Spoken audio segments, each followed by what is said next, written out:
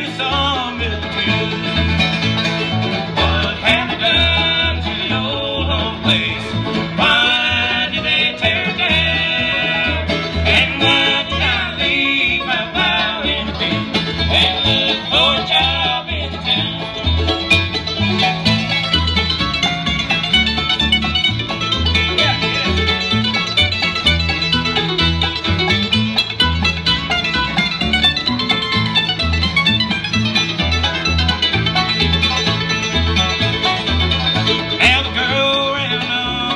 Somebody else and tear